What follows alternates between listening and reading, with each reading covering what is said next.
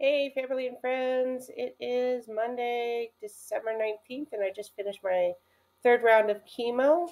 To give everybody an update, my next round of chemo is January 9th, and between now and then, I will be having a brain MRI to see how the radiation on my brain worked out next week, actually, and I'll get the results on Friday, so I'll update you then.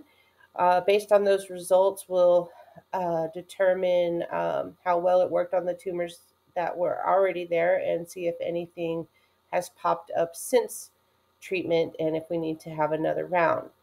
And then in January, after my fourth round of chemo, they will do a PET scan towards the middle or end of the month to see how the chemo has affected the lungs.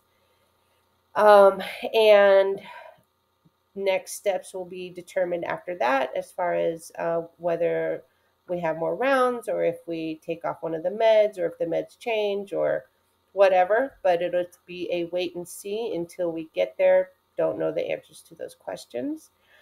Um, I'm still on steroids and holding. We're tapering down slowly so that I don't go cold turkey like after the first round. That landed me in the hospital. I'm not going to do that again. So we are tapering down slowly. My moon face is very prominent right now. I'm fine with that. Used to steroids taking its toll on my body. I feel awesome. I'm in absolutely no pain. So that's the best part of steroids. And other than that, everything else is going well. The boys finished school and are on winter break right now. Dale has a winter session for his school, and my mom comes to visit Thursday for the holiday weekend, and we will get more information next week. I hope everybody is well.